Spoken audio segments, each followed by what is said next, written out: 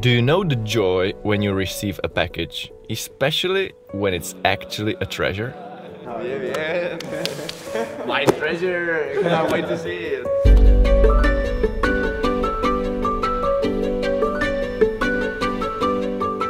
Let's go to the beginning of the story, when the treasure was actually just an idea.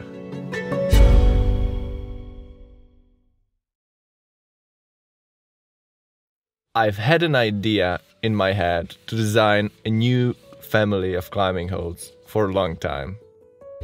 I started with something simple, aesthetical, functional and universal.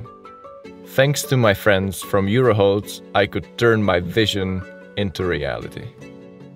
Desde un primer momento, Adam quería hacer unas presas muy técnicas. El primer boceto que nos envió por correo tenía una combinación entre ángulos, anotaciones en varios colores, letras latinas y griegas, y no acabábamos de entender muy bien qué es lo que quería conseguir. A partir de ese momento empezamos a trabajar mejor las formas, a definir y mezclar esas líneas rectas de la primera idea con unas formas curvas, ergonómicas y que fueran realmente agradables a la vista. Realmente el trabajo que hay detrás es increíble, increíble porque ha habido que estudiar cada ángulo, cada diseño, cada logo donde iba, todo. Y eso ha llevado semanas de trabajo y de esfuerzos a nuestro equipo de diseño. Primero fabricamos la pieza estructural. Esta pieza estructural está fabricada con poliuretano, que es un material que le va a dar mucha resistencia. Previamente a los moldes le hemos puesto unas capas de fibra de vidrio y esto le va a dar una rigidez elevada. Este proceso requiere de mucha más precisión y al mismo tiempo nos va a dar unas características diferentes a las del poliuretano estándar, y es que las piezas son mucho más rígidas y son mucho más ligeras. Hemos tenido que perfeccionar cada proceso, cada paso, para hacer un producto que esté a la altura de la persona con la que estábamos colaborando. Claramente Adam es una leyenda y queríamos hacer algo a su altura.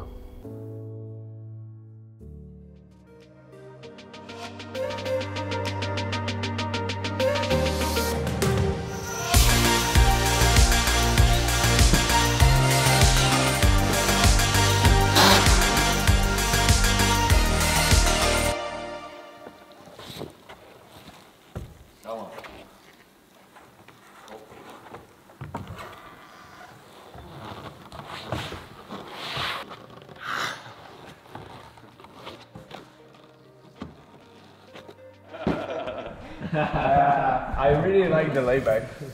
Well, it's pretty obvious that brick is the pinch. Wide pinch, narrow pinch.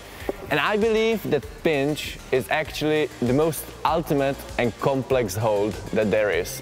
You still need the finger power, and the harder it is, the more hell you have to give it, the harder you have to pinch.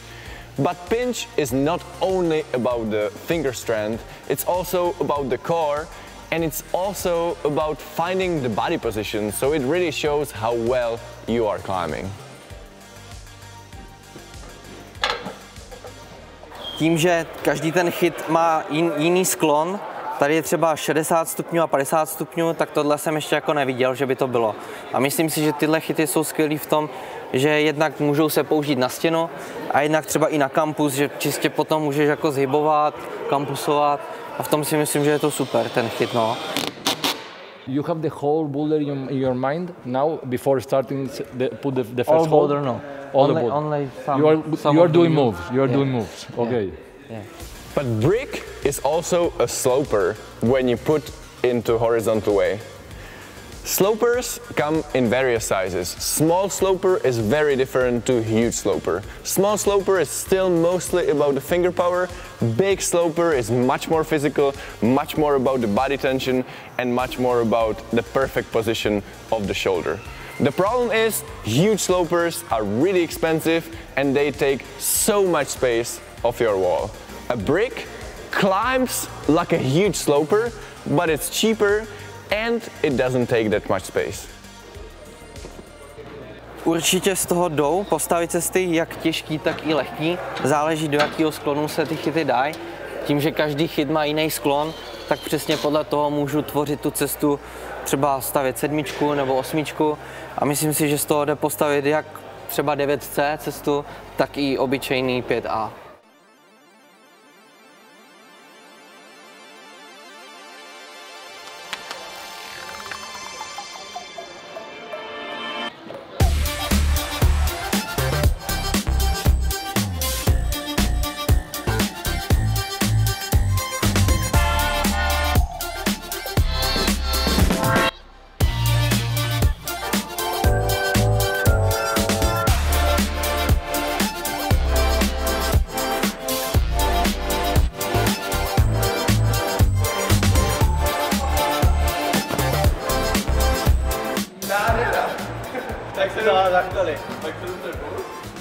And all the trick is in the glassy edge of the sloper.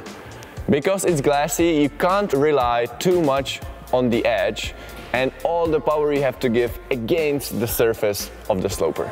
Mě jako stavěče na tom baví to, že z jedné strany je vždycky ten chyt, kde se drží, a zbytek je z duálu. To znamená, že když já ten chyt dám na tu stěnu a nechci, aby mi lezci šlapali nahoru, tak proto je tam ten duál. A to mě jakoby v tom baví, že můžu toho lezce donutit přesně tam stoupnout, kde já potřebuju.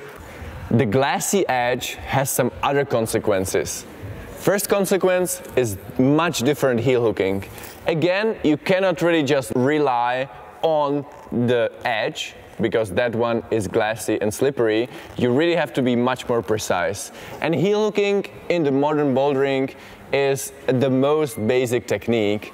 And if you want to climb on the bricks, you have to be much more of a master of a heel hooking.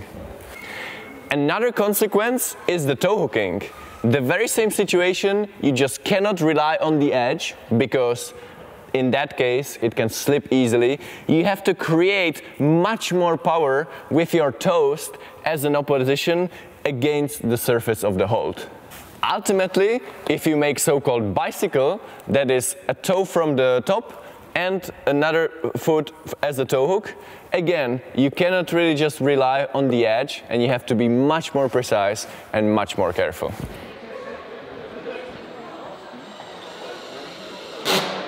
The holds are also perfectly symmetrical. You can always read what kind of inclination it is on each side, and that makes it really easy and simple to set and mirror problems. Tady za náma můžete vidět symetrický boulder. Ty chyty nám umožňují to, že všechny chyty jsou stejně široký nebo dlouhý, takže můžeme ten boulder postavit stejně jak z levé strany a z pravé strany.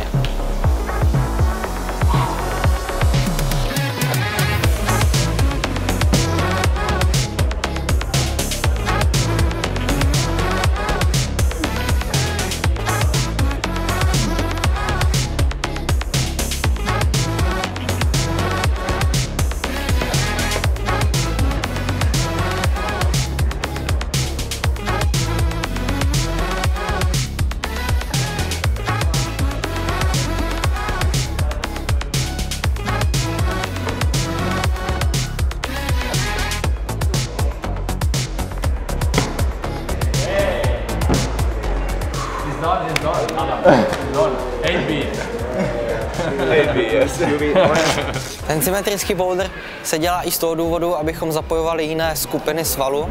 To znamená, že z pravé strany třeba máme silnější svaly, když to lezeme ten boulder, zatímco když to zkoušíme z té levé strany, tak nám to nemusí vůbec jít. Takže abychom vyzkoušeli obě dvě varianty, tak je skvělý naučit se to na obě dvě strany. Great. It is also very skin-friendly pinch, because if you climb on the pinches a lot, this part of the hand is not very well prepared, because here the skin is very fragile and not very thick.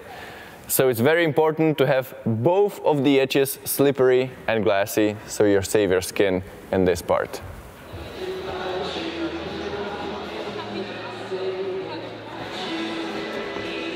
Tyhle chyty jsou univerzální jak na cesty s lanem, tak i na bouldering. Jsou super v tom, že se dají použít jak na silový boulder, tak i nějaký techničtější, jak můžete vidět za mnou, který obsahuje prvky moderního boulderingu. Takže se z toho opravdu dá postavit jak skok, tak nějaký koordinačně technický boulder, kde jenom ty chyty můžeme dát na stupy a různě pobíhat přes ně doleva doprava.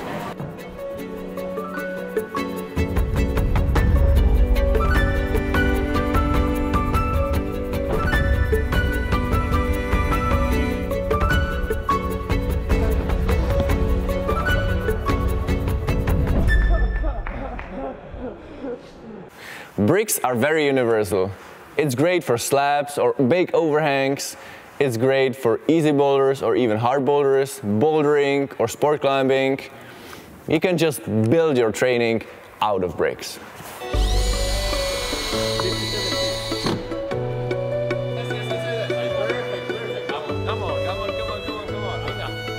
Just jump.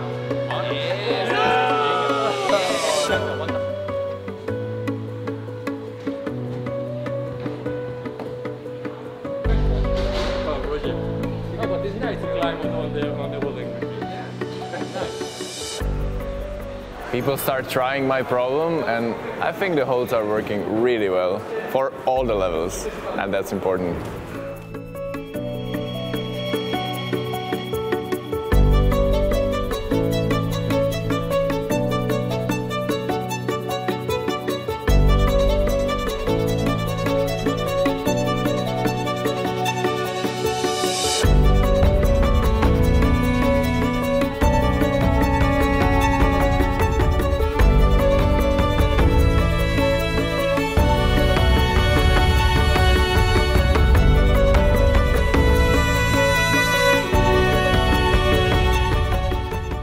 So what are you waiting for? Let's build your training out of bricks.